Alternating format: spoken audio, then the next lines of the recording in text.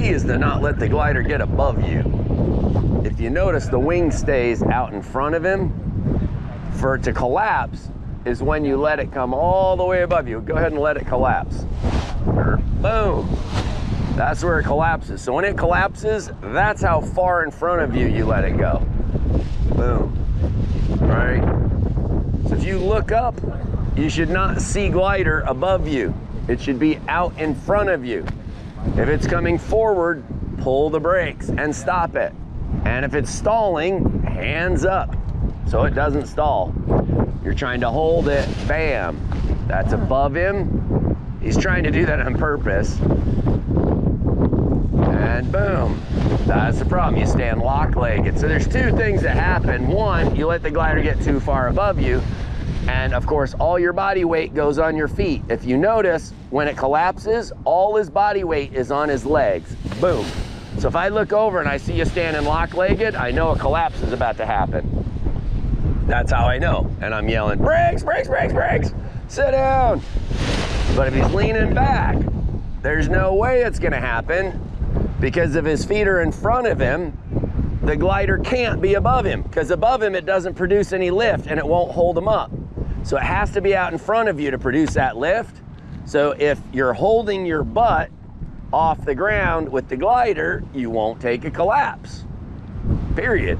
It just will stop happening if you stop standing up. But every time you stand up lock-legged and the body weight goes on your feet, there's no loading on the glider, boom, glider will collapse over and over and over.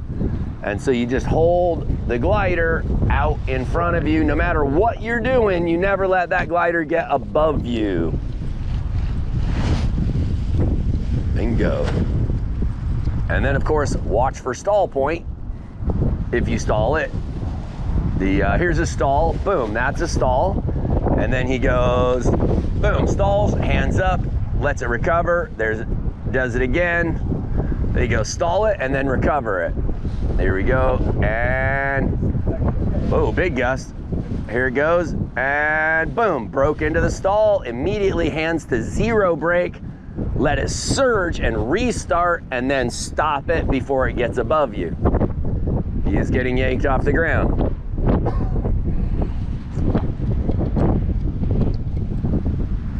No hands, bingo, jumping, flying. But notice as he's running, he's not putting his body weight on his legs. Now, if the wind goes to very light, it's not gonna hold your body weight, so you're gonna have to stand up. So there's not much you can do about that if the wind goes to like 4 miles an hour. Hey, move your dang hand out of your camera's way. Dude. Start over. You gotta have the monster directly in front of. Product placement. There you go. Bingo. Boom. Surge. Okay, there's another good tip for the day. Notice he got jerked off the ground. He immediately went into a slide and then recovered from the slide. If you get yanked, if the glider slams, if you hear it collapse, brake till you slide, recover from the slide. Do it again, do it again. Here, do a collapse and show them the recovery from the collapse. And boom, there's a collapse.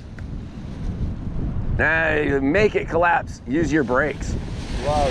Turn, run, pull, gentle brake. Hey, do that again. Show them how much brake you use. Turn, run, pull, gentle brake. There you go. No, it's okay. He's got it. I didn't have any problem. Unless you want to. Okay, there's a collapse. Turn, run, pull, gently. Notice no panic braking, pulling 7 feet of brake as far as your arm can pull. If you do that, boom, not only did it collapse, but then you stalled it and killed it, and it touched the ground. Turn, run, gently control it, just enough brake to fly it back up, not so much that you stall it. And the camera kind of has to point at him, even though I'm looking at you. Boom, collapse. So the first thing you do is hit the brakes when it's in front of you. To get it back behind you, brake, hands up. Do it again, do it again. So it collapses. Bam, brake to open it, and then hands back up when it gets in front of you and let it fly. Brake, hands up. If you hold the brakes for a second too long, you stalled it. So you pull brakes to get it back in front of you, but then immediately hands back up when it's in front of you so you don't stall it. So if it does collapse, brake, get it in front of you, hands up, let it reopen and fly, and then stop it above you again. Bingo, and loading.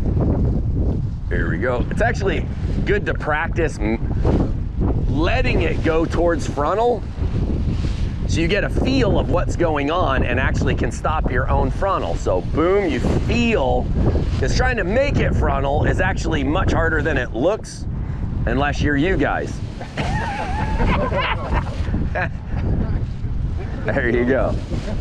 So he's standing up on purpose to unload the glider while he's throwing his hands up to make it surge. So he's really trying to make it collapse. Because if he keeps hanging his butt over the seat, it ain't gonna collapse. He's gotta stand up lock-legged like you guys. Now watch that, turn left. There you go, left brake and gentle and fly back under it without panic braking and slamming it. Notice he went into a beautiful slide to keep the glider perfectly loaded. There you go. Let's do that wingtip drag to the right there. Glider comes down. Look at his brakes. He's not burying the brakes, just nice and gentle. Then he turns right, runs at a 45. Gentle. Look how much left brake he pulled. Maybe 2-3 inches. Brings it down. Look at the brakes. He's not burying the brakes. He's only making corrections. Very gentle, turns, walks under it. Boom, small, no panic braking, no freaking out and jerking all the brakes. One other thing, if it drops to the right, to the wingtip, here we go. Comes down to the wingtip, bing, and there we go. Very gentle brake. He's gonna weight shift right, boom. Notice he let go of the right brake. He physically let go. Why? Because if you weight shift right, your arm isn't long enough to keep from burying the wrong brake. So you have to let go of the low side brake, because when you weight shift, this arm can't reach it and you're pulling 3 feet of the wrong brake. So when you weight shift, see right here, if he turns, he's just hammering the wrong brake. And so when you go to recover and you turn to get it to recover, you gotta let go of that low side brake. And then make sure you grab it on the way up so you stop it above you and don't overdo it. So he brings it down and then he lets go of the brake, turns, sidesteps, grabs the brake and stops it. Or anything in the back riser. Here, steer with the back risers. You can steer with the whole back riser. So if the glider's surging, you don't have to try and get only the brake. Grab anything on the back of the glider, even the back 2 risers. Go C's and D's. Even both back risers, you can fly the glider just fine. So if you ever had a brake line break in flight, no biggie, just grab the riser. Fly with the riser, no problem. Bingo. And you can kite Touch the risers. with the risers. What? We can touch the risers. The only the back risers, yes. You just don't lock your hands on them when you're pulling the glider up, or it disables. Bingo. Okay, let's go back to that hanging the butt thing and sliding. Bingo. Oh, a no hands pull up. So if he turns right, the glider's gonna come up. If he turns left, it's gonna go down. You can literally do this no hands. Turns right, brings it up. And beautiful. Weight shift, sidestep under it. Literally brought it up from a wingtip drag with no hands. So now all you guys pulling 5 feet of brake, think about that for a second. Why are you pulling 5 feet of brake if you can do it with no hands? Remember when I was yelling, turn, turn, turn, turn, turn, over and over and you didn't do it? That's why, because if you turn, you don't need any brakes. Turn, walk, and then maybe pull a little bit, a tiny bit. But it's like you forget the turn, you forget to walk at the 45, and then you just try and use 7 feet of brake to recover the glider, and you stall it over and over and over. So you can't be lazy, you gotta add the pieces in that order. Turn, walk, pull. Do that again, no hands wingtip drag, that was cool. Bingo. Turns right, that pulls that right riser, makes it come up. If he turns left, it goes down. Turns right to bring it up. And if he wants to recover, he turns, woo, and sidesteps under at a 45. And then notice him transition to a lean as the glider comes up. As it comes up, he goes from the turn to the lean. Do that again, because I mean, there's so many little things you don't even know to look for. He turns, sidesteps under the glider, and then as it comes up, he's gonna go, boom, face the glider and goes to a lean, because you have to lean once the glider's above you. Turns, then leans. Turns, then leans. Bingo. And loading the glider. You can see him lean back, and his butt is hanging out over the air, being held by the glider, not standing lock-legged. Because you gotta lean back, the glider's gotta be loaded. Drop the glider to the right again. Bingo, and fix the brake. Don't lose, yep. Okay, notice he's leaning back. You gotta load the glider. If you're standing lock-legged, it's gonna start dragging you at this point and put you on your face. So all you gotta do is lean back, and it's like a tug of war. You gotta have a constant tug of war. You're leaning against it, it's pulling you, it should be equal. You lean back, the same amount it's pulling you. But if he buries both brakes, that's when it creates drag. If he puts the glider sideways to the right, yeah, drops the glider to the right. Oh, good time to do it. Go for it, drop it to the right. And then stuff brakes. And then he pulls brakes. Now it's yanking him. Brakes create drag. So if you pull brakes, now you're getting drug as opposed to making corrections. So if you don't want to get drug, there you go. Yeah, and that's exactly what you guys do. I did this yesterday. Yeah. And then you start running, and then you pull brakes harder instead of letting off. If you're getting drug, ease off the brakes. That doesn't mean snap them out all at once, because then it does that right there, boom. And then you slam them and stall it and yank it, and then you start a big old oscillation. Smooth responses, no panic. You see, he got hit with a gust. Notice he didn't go to his tippy toes. He picked his knees up and flew. So he dropped all of his weight on the glider as opposed to going up with it. If you get hit with a gust and it lifts you, pick your knees up and fly, put all your body weight on the glider. And make sure you flail and start flapping like a turkey. There you go. That's exactly what you guys look like.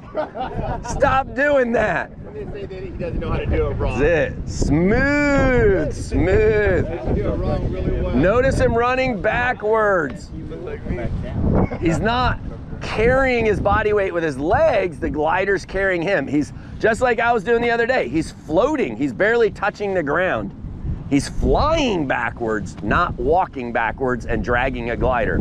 So Dell, Yeah. Gus comes, picks us up, we pull our knees up instead of going our tippy toes. Is there a guarantee we will come back down? Yep. Because there's no lift. Depends on the big In straight air on the beach, the air is going that way. It's not producing lift. So the gust might surge and pick you up, but then there's no lift to sustain flight and you're gonna float back down. Okay. So yes, you will glide back down. In order to stay up, you would have to be over the front of that sand dune, which is why we don't want you anywhere near that sand dune. Because if a gust pulled you to the sand dune, the air is going up over that sand dune. And if that air is rising faster than the glider sink rate, you will sustain flight and you will go up instead of down. And then you can sustain flight. But on level ground, no, you cannot sustain flight. Unless you're in the desert and it's a thermal, which is possible but unlikely. So it is possible to launch a paraglider with no motor from flat ground, but extremely rare. You would have to run, jump, and catch a thermal at exactly the precise moment in order to get lift to go up. It's been done, but it's extremely rare. So yeah, even if a gust pulled you 150 feet in the air, you're gonna glide right back down. Well, immediately. The only thing that's gonna lift you is the initial surge, because what happens is the airspeed increases suddenly and you were standing on the ground, and that increase is what brought you up.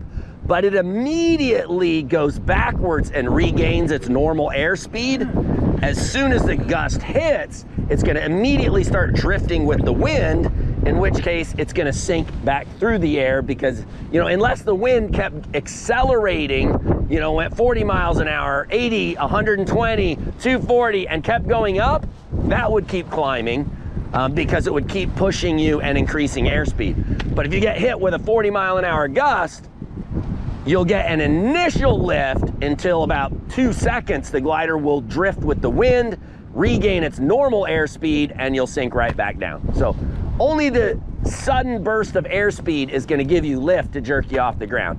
Just like you saw happen several times here. He got popped off the ground, he immediately drifted back down. Just depends on the size of the gust. A bigger gust, I mean, I've seen people go over, you know, 150 feet in the air from a huge, gigantic gust, but then immediately glide right back down. No problem. As long as you don't lose control.